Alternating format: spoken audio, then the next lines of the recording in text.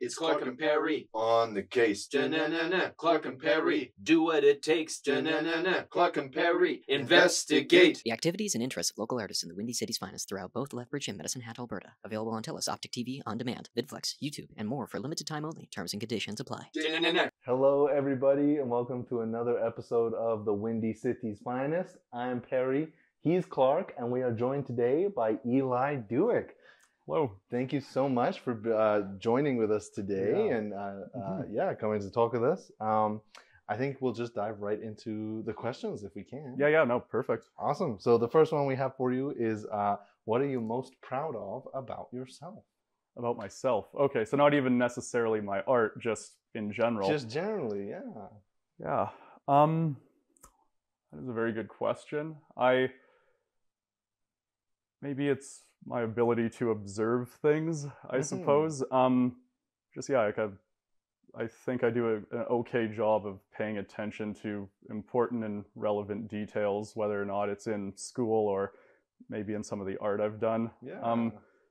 I don't know, maybe just on like a personal level as well. I like to think that I'm kind of, I guess sensitive in that regard. Yeah. No, Yeah. Absolutely. I think that's awesome. And actually, like, that's one of the first things that kind of came to my mind when you said that was like, do you think that plays a part in your artistry, your ability to observe things and maybe translate that into an image or an idea? I think so, yeah, for sure. I guess because a lot of what I do in art, does come down to almost like a ruminative fixation on like details, I think. So maybe that's just like a tendency I've naturally had, and then it found a certain outlet in art, possibly. I don't know.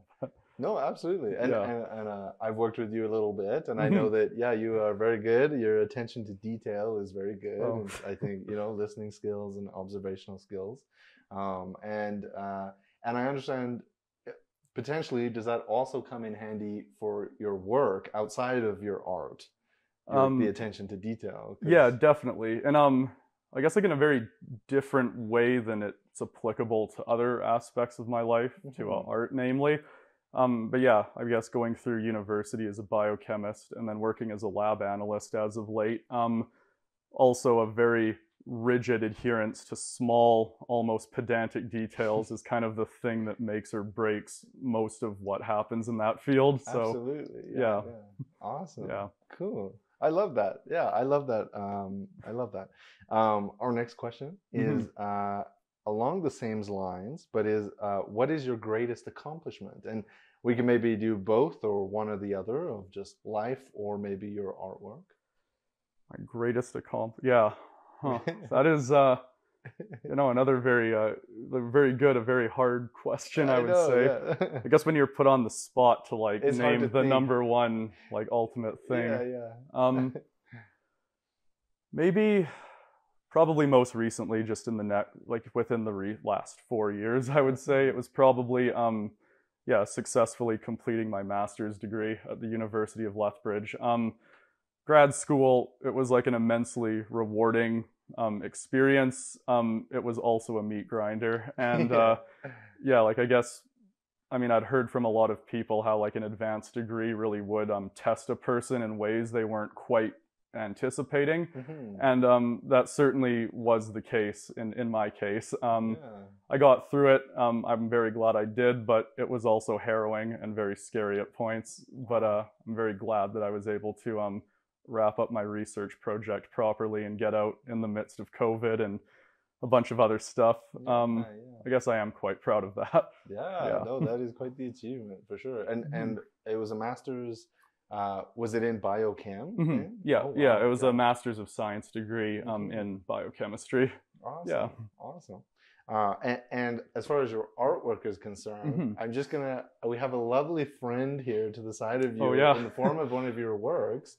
So maybe if Clark can kind of showcase this, but could you tell us a little bit about this? Because it is a large canvas. Certainly. So this is a painting. It's called Antikythera. I did it 10 years ago, actually. It was completed in spring 2013. It was for my Art IB class. And actually, this is also the first painting that I ever did as an artist. I mainly was working in pencil.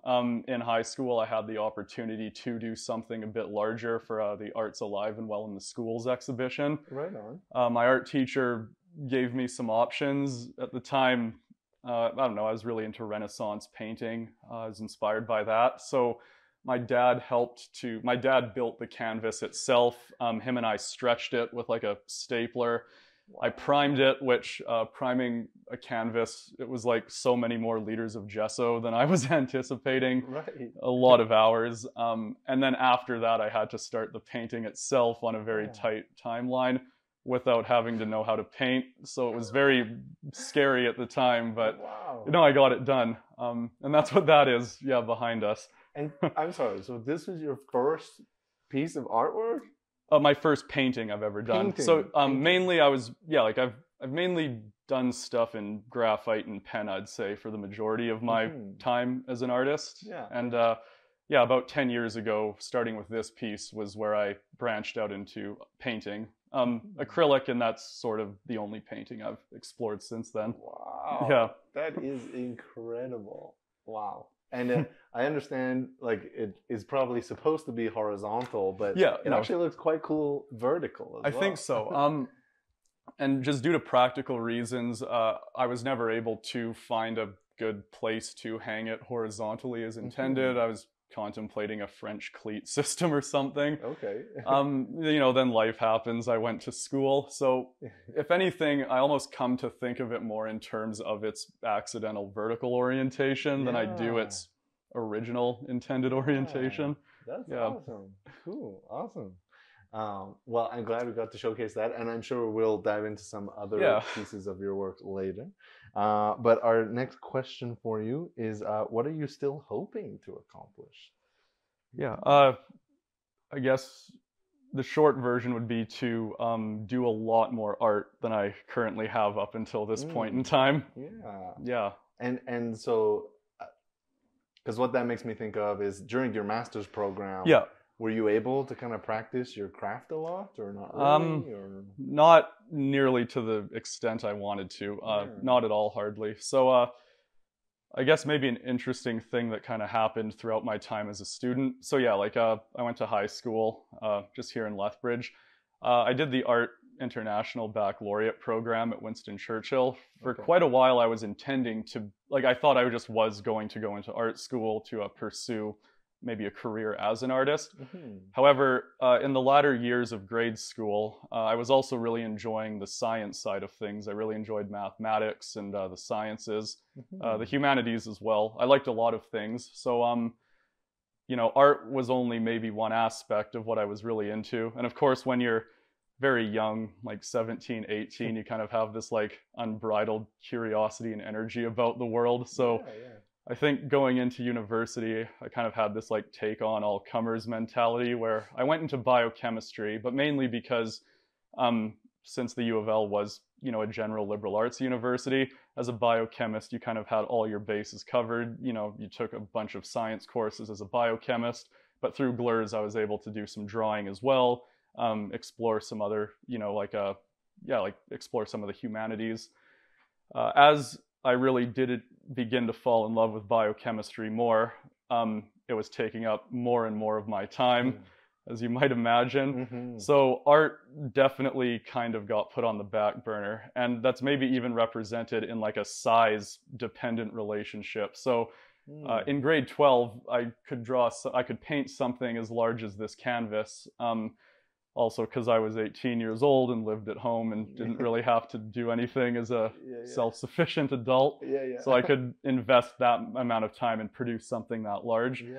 As school progressed, the physical size of my drawings tended to shrink to the point where I think the type of art that came to define the most recent years of my life has been very small by comparison, using very cheap materials, namely I got really into making very small drawings with cheap Bic pens or just ballpoint pens. Right on. Mainly because, when you're eyeballs deep in notes and everything, I could kind of just meagerly squeeze out a little drawing, literally on a Post-it note, maybe that large.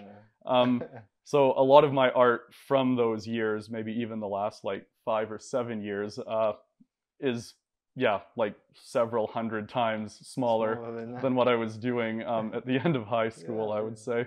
But you've been able to do potentially several hundred times more because... I guess, just due to the relative, small commitment for each piece. Yeah.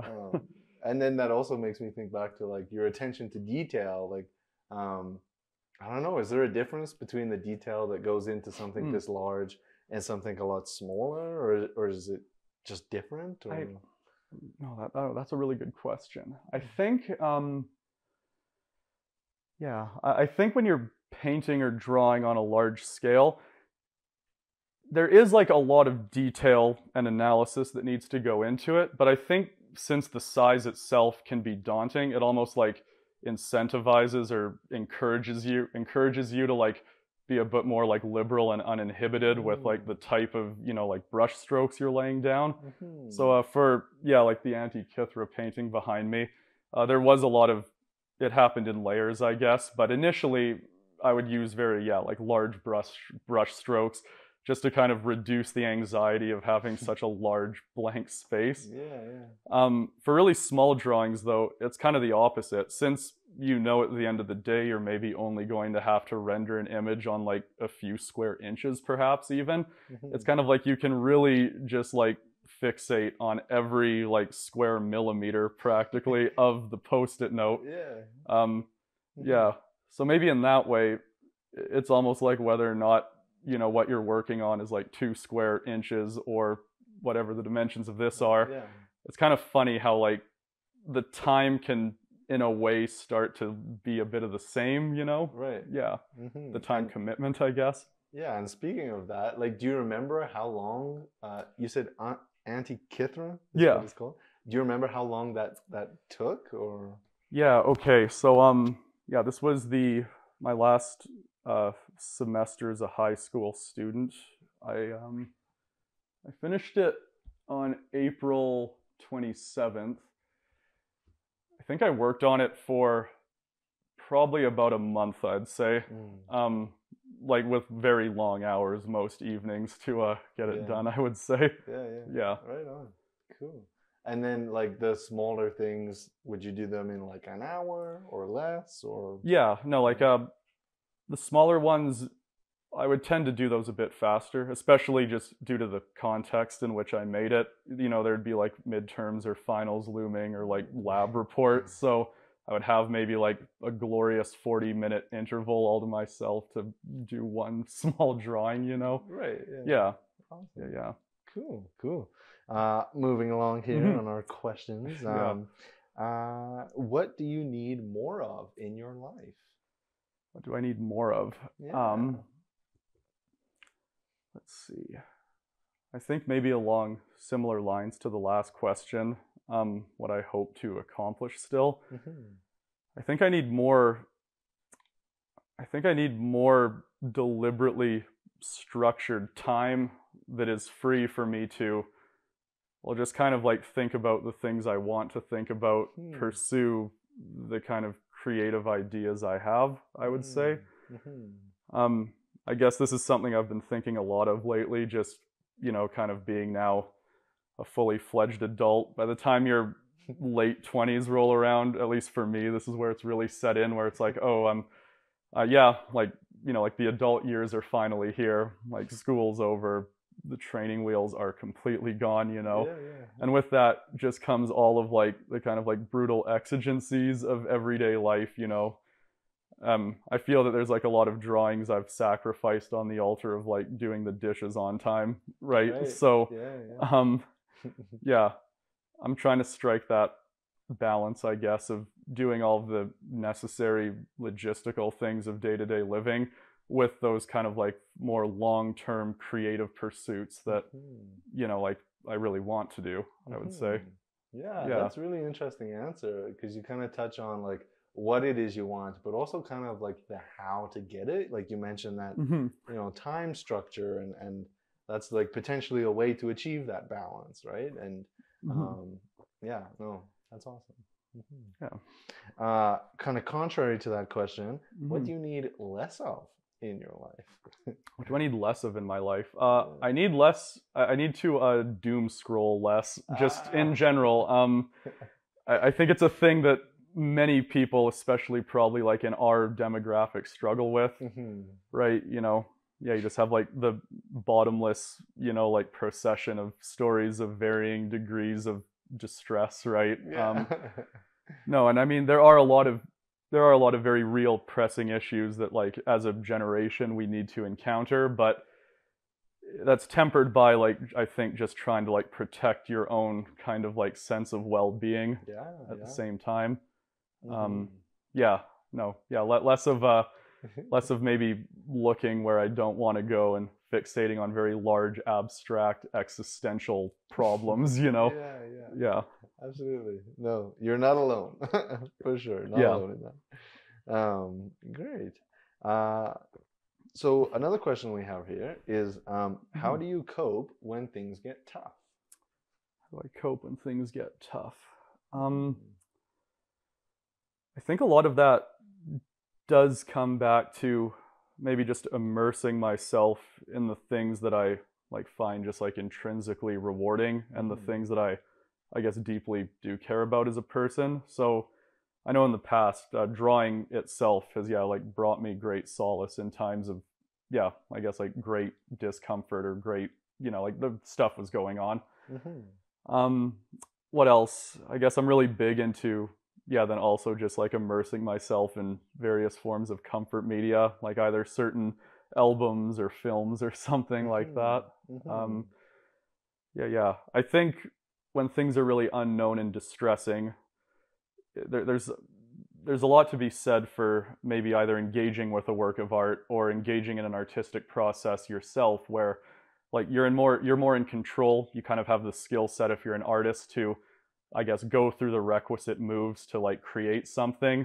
And in a way, like you kind of wrest a bit of control back in like a form of certainty, I guess, where it's like, well, maybe this issue, whatever it may be, is happening, but it's like, I fundamentally know if I can sit down in front of a canvas or a page, like forms will start to emerge, like things will happen. And in a way, it's like, well, there's at least like one thing that's kind of going okay. Similarly for like films or music, I think if you kind of like know all the lyrics or can anticipate the next movement or like the next scene or whatever, well, once again, you kind of already know what's going to happen, which can be immensely comforting when, going back to your last question, so much in this day and age is characterized by like pitch black uncertainty, right? Absolutely. No, for sure. Great. Our next question, what makes your life feel purposeful? What makes my life feel purposeful? I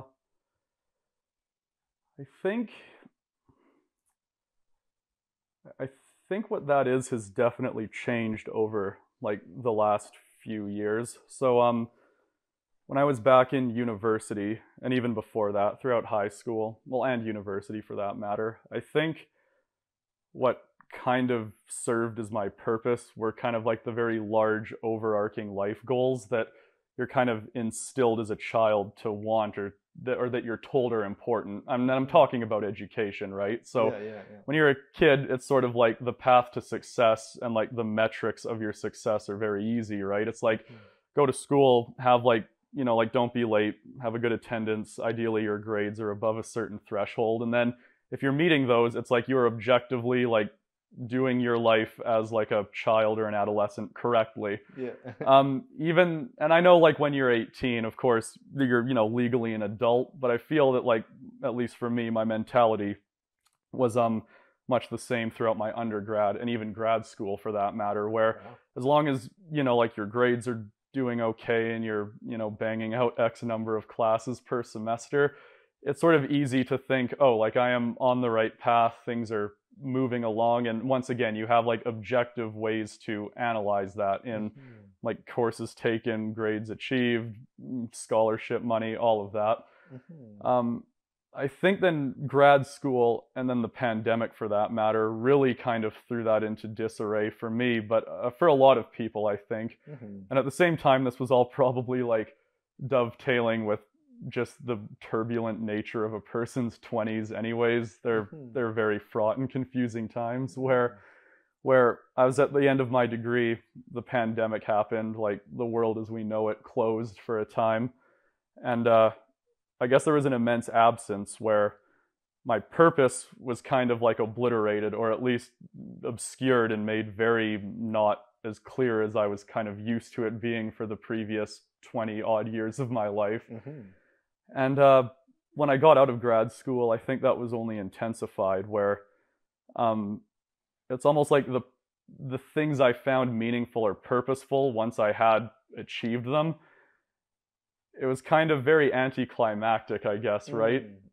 I think we all kind of get this, where if there is like some very large overarching goal you have in your life, it can really come to just define and punctuate every aspect of your day, right? Where you're kind of like, I am doing the thing, like either, you know, getting that degree or a certain job promotion. Maybe it's like an athletic accomplishment. There's some really large tournament coming up. And you kind of just fixate on the process of the thing you're doing, as well as like the imagined immense satisfaction you're going to have when it concludes and you attain it. And at least for me, what I always find is that when it actually happens, it's just like, oh, it's just like time goes on, you know, I guess I need to eat supper and everything, and It's Clark and Perry on the case. Clark and Perry, do what it takes. Clark and Perry, investigate. The activities and interests of local artists in the Windy City's finest throughout both Lethbridge and Medicine Hat, Alberta. Available on TELUS Optic TV on demand, VidFlex, YouTube, and more for limited time only. Terms and conditions apply.